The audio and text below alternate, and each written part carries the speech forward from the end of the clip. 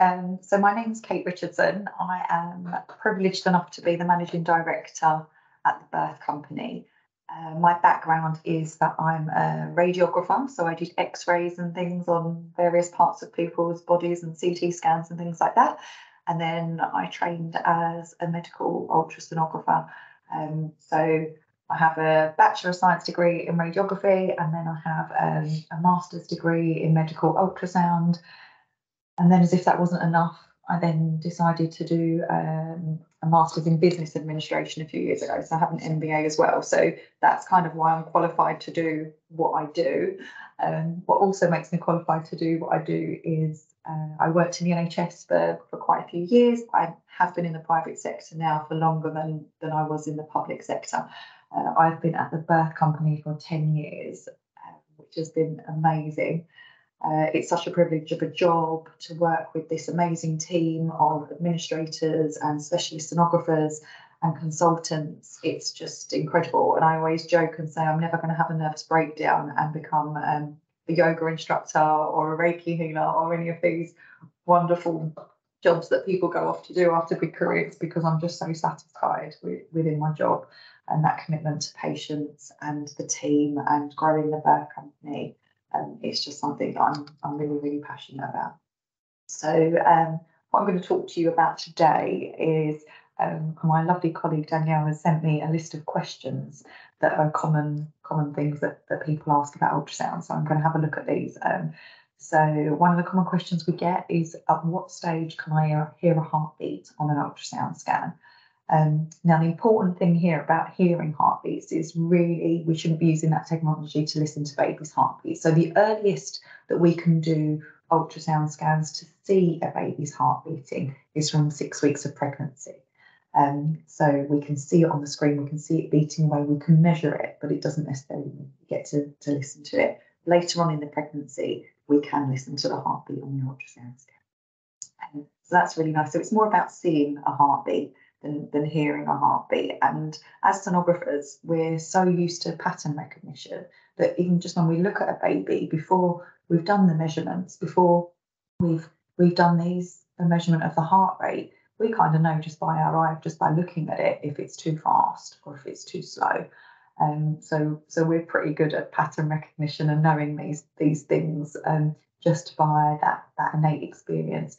Also, with early pregnancy scanning, babies change so much embryologically from week to week that if you showed a sonographer an image of a 5 week, a 6 week, a 7 week, an 8 week, and a 9 week, and then a 10 week pregnancy, we'd know probably just by looking how many weeks you are, because we're just so used to looking at that, and because the changes are so significant week by week.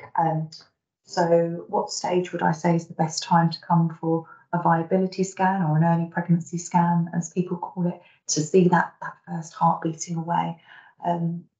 As long as it's just a regular pregnancy and there's nothing causing you an extra worry or concern, if it's literally to come and meet baby for the first time and you're able to have the availability to be able to come for an early pregnancy scan, 7, 8, 9 weeks is really nice, because then you get a nice image of baby and you're getting further enough along that you can see some nice significant development on baby and the heartbeat. Sometimes when people come for early pregnancy scans, it's a little bit too early, and that might be because their cycle is irregular or for different reasons around the pregnancy. So sometimes it's important that if we perform an ultrasound scan, we might recommend that you have another scan performed in 7 to 10 days' time. And that can, of course, be performed with us, or we might recommend that you attend your local NHS early pregnancy unit. So early pregnancy scans are amazing. You get to meet baby for the first time, check baby's in the right position, check if there's 1 or 2. So head count, heartbeat count, and have a little look around at the uterus and the ovaries as well, checking that there's no significant pathology or anything going on, such as a cyst on the ovary or a fibroid in the uterus or anything like that, which we just might need to give you a little bit of extra attention in the pregnancy for. So let me just have a look and say, do I need a full bladder?